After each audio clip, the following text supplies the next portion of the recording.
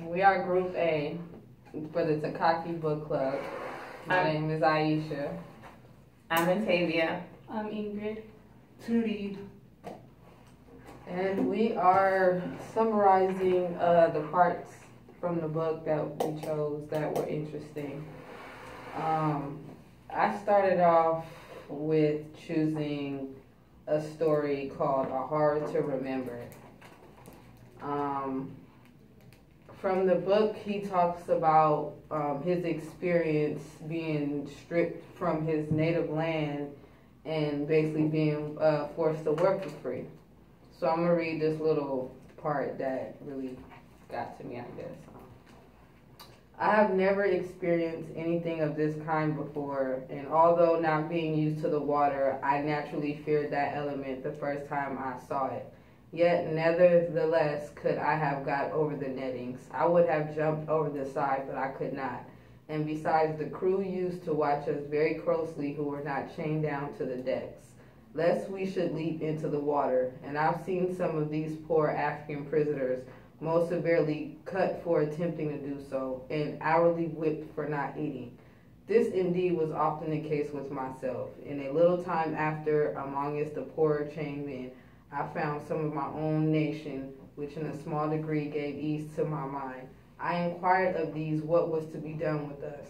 They gave me to understand we were to be carried to these white people's country and work for them. This made me fear these people more, and I expected nothing less than to be treated in the same manner. Basically, I just think that it's, really disrespectful to be, stripped from your native land and forced to work for free.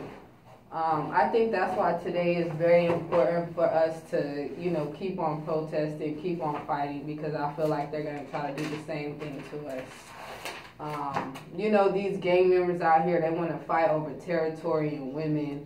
I think, they need to fight like they did, during the civil rights movements and the 70s, and just basically stop all these senseless killings, exploiting women. Everybody wants to fight over popularity and money when people like, Oluda had no choice but to fight. They took everything from him and he just had to, make it do what it do. He had to survive on his own. And couldn't nobody help him. So, I think that was very specific, explaining just how he felt, when he saw these people and just, they made him eat the food he didn't want to eat. They made him drink stuff he didn't want to drink. And, he was just all discombobulated and out of his character. So I just feel like if we don't fight, the same thing is going to happen to us. And that's it. You guys have anything to say about that? Anybody have any comments or complaints? No, I agree. You want to share yours? Okay. As we all know, I'm Intavia. So I did mine on multicultural memory, and it talked about the different ethnicities that were placed in sugar plantations. They were controlled by the Lunas. There was still like a lot of slavery going on in this book.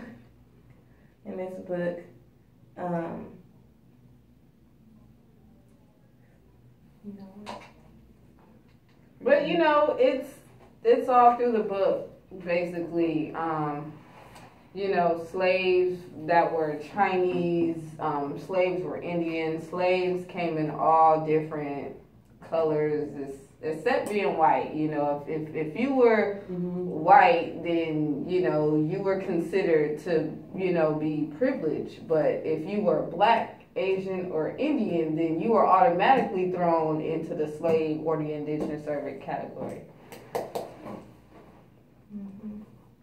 And also, the white man plan was to get people to work for them, and they figured that the capital will follow. They had people working for very low wages, which wasn't fair. So the different ethnicities all started to come together and go on strikes to win their freedom and their rights. And another thing that stood out to me, I noted it. Just a moment.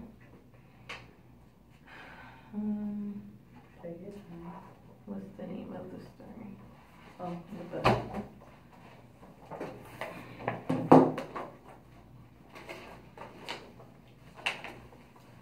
So the other story was the vast, surging, hopeful army of workers. There, it brought up the Declaration of Independence.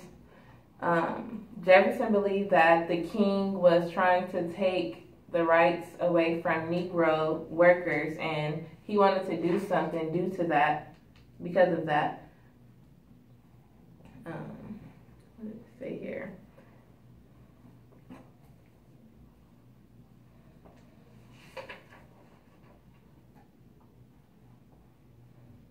So then the Civil War started. The Africans was able to end the cruel slavery that was going on by fighting in the Union Army. Although workers was forced to work against each other, they still managed to cooperate. Okay. My story I chose was How Can I Call This My Home by Li Chu. It's about a Chinese boy. He was in China. He witnessed a Chinese man that came back from America, and he was wealthy, and he started building his own mansion, and he gave back to the people of his town. So that inspired Li Chu to go to America and seek a life and wealth for his family. So when he got to America, his first job was being a house servant, and he was paid $3.50 a week.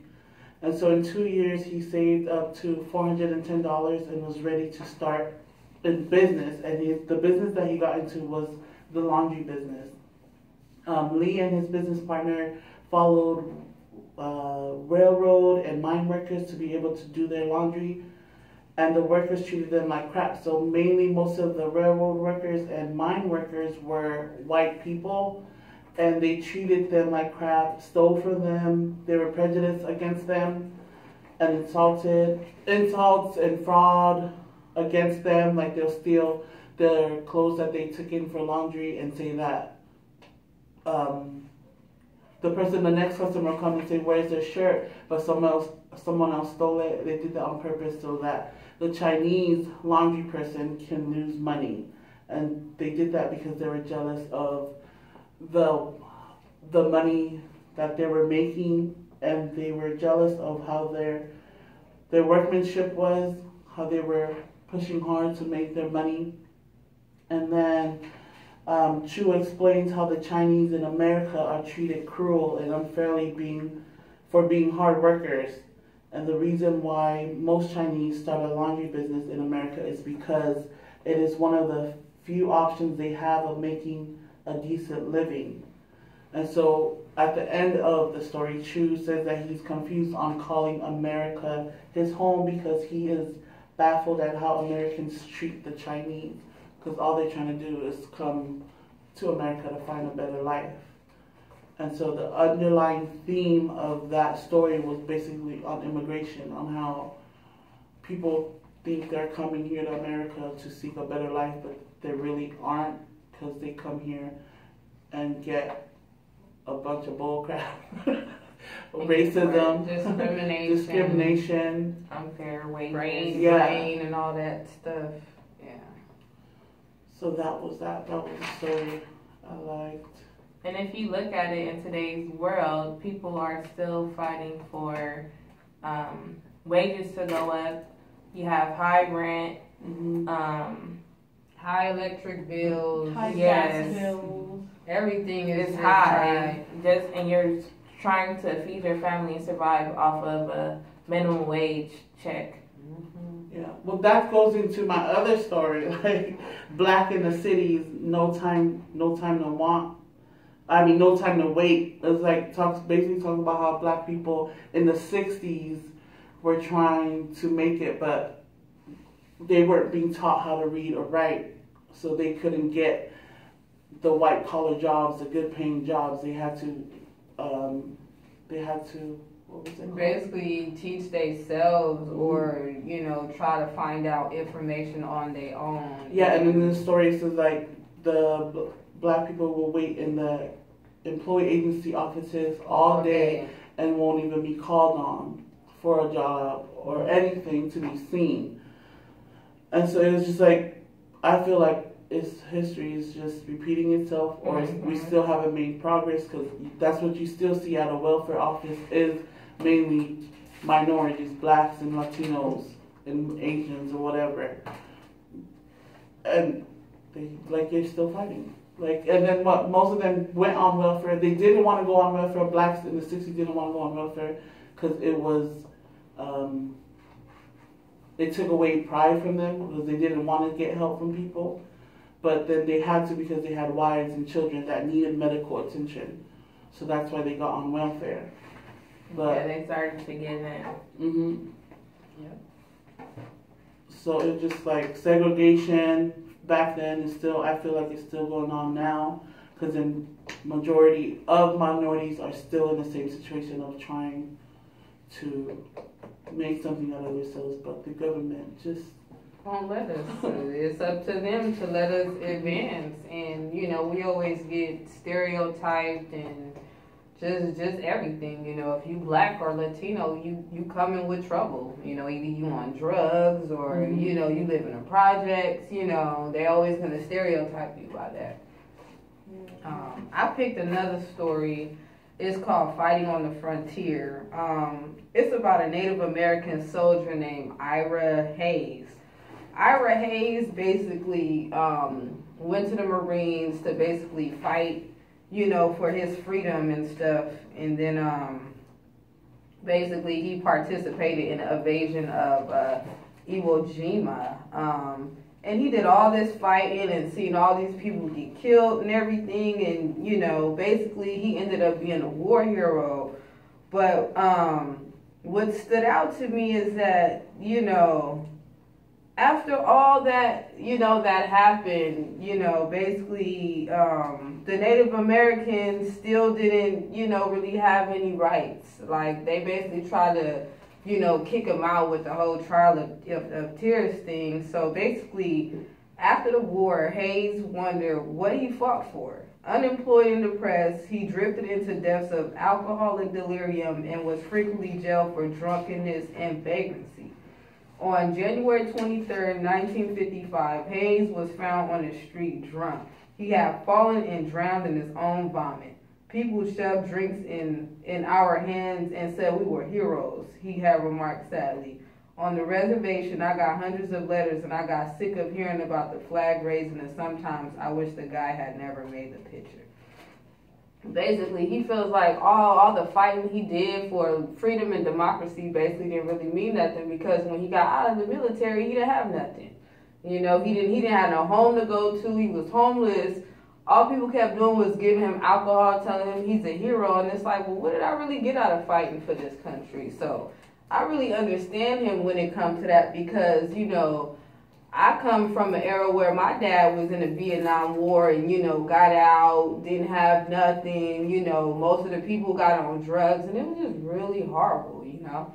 And it's sad because, you know, they gave, you know, the people who got out of the war the GI Bill. Didn't nobody want to rent to the blacks. They didn't want them in the white neighborhoods or nothing. So basically, the GI Bill really didn't mean nothing because they had all these funds that they couldn't use because they wouldn't rent to blacks. And then they're going to try to say that blacks were making the value of the property go down with. No, it was whites moving out. People was coming to pay them and tell them, oh, well, you're going to have some black neighbors, so I'll give you $5,000 right now if you want to move, if you don't want to be next to them. Like, what kind of stuff is that? Like, I don't get it. It's like, no matter what they give us, you know, we still have a hard time using it, you know, because they feel like, well, it's a handout anyway, so. And then it's up to them if they want to help us or not. So, I don't know. I just think that and all these wars are fought for no reason. There's really nothing coming out of it. It's just us spending more money and just creating more problems that we don't need. And that's how I feel about that. I was reading Growing Up Puerto Rican in New York, and basically it was talking about how Maria's life and her family were basically living in welfare, and they would always depend on welfare. And I feel like I could relate to her the most because my family and I were basically living under welfare. We'll have the caseworker come over to our house monthly and see if we needed clothes, shoes, beds, backpacks for school, and food. And as for Maria's, the welfare worker will always come and see that if they just needed extra beds or not. And basically my whole family and I will always depend on welfare, see if we could get extra money for schools and supplies. But like one day, my mother saw my father at home, always drunk, wondering where did he got the money from, where he was getting money from, and who's giving him money, knowing that he don't have a job whatsoever. My mom doesn't have a job, so where is he getting the money to buy alcohol? If he could buy alcohol, why can't he buy food to feed his kids? Which was very bummer because I would come home from school seeing him drunk and eating what he could buy but not feed his children. And as for Maria, her mother was getting frustrated, getting mad, questioning where he was getting money, and same thing. He just bought beer and not food for his kids or clothes for his kids. Maria and I could relate to Maria more about school as well. She wasn't getting no money for school supplies, and neither was I. So I had to borrow supplies, but for her, she couldn't borrow any because they would judge her just because she was poor. And basically judging like, oh, she's a poor kid, like let's not socialize with her. Same thing as for me, I was poor and they didn't want to give me no supplies to like help out. So she basically finished school to 8th grade and got pregnant because she was seeing her dad getting drunk, so she started doing the same things, getting drunk, smoking. As for me, I just started drinking as my dad sees that would help me out, be happy like he was happy. But it ended up me getting pregnant as well, young. And for her, she had to just finish 8th grade and not go to high school. But seeing all the sacrifice she did for her parents, having no jobs, not went to school whatsoever, constantly fighting, drinking, basically abusing each other, made her realize that she should go back to high school, finish school, go to law school and see if she could give a better life for her children. And as for me, I was like, I finished middle school, went back to high school, and now I'm getting the AA for sociology, seeing I could give a better life for my children as well, and not teach the sacrifices I went to. I don't really want them to know, so I'd rather show them better lives and better success. So that was mostly what the story was about. Her basically not going back how her parents were living, basically showing her kids a better future instead of the past. Right. I mean, it's a cycle, basically. Either you're going to let the cycle repeat itself or you're going to just break it, bottom line. Mm-hmm. Yeah, she was like the only one that actually graduated high school, and her other siblings couldn't because they ended up doing the same path as the mom and dad. They ended up getting pregnant and see if they could get more welfare so they won't work. Yep. It usually happens like that in families. I have a niece who had a baby at 16. Her mom had a baby at a young age, and they depend on welfare, and that's all she depends on right now. That's all welfare.